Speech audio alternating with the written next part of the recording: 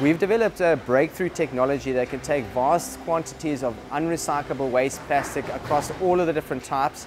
It can be dirty, messy and commingled, and we turn it into a high quality synthetic sand which goes into concrete and makes the end products stronger, lighter, better insulating, basically a better product.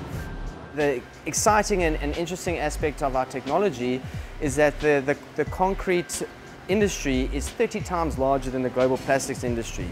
So we've calculated if we replace only 2.8% of the sand used in concrete with our product, which is called Resonate, it would absorb all plastic on Earth. And that's our ultimate goal, is to have a meaningful and significant impact on the global plastic waste crisis. The environmental benefits are significant. I mean, not only are we pulling waste plastic out of the environment, but we're also replacing sand, which is the second most traded commodity globally, and it's in short supply because sand that's utilized in concrete must be irregular, and typically that means it's farmed or sourced from sensitive areas such as riverbeds and beaches. And as a result, there's a global shortage and a growing pressure to find sustainable alternatives.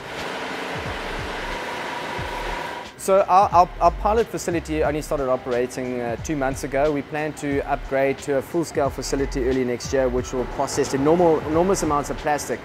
But during our operation, you know, we're utilizing all different sources of plastic: PPE, cleanup plastic, coat hangers. Our goal is not just to divert plastic from landfill. We want to have this multiplier effect on the environment and the socio-economic reality in South Africa. So our goal is to source as much waste as possible from the informal sector, whereby we can effectively help to alleviate the stress on those underserved communities and create jobs at the same time, as well as engaging with the various different NGOs that are involved in river interception and beach cleanups.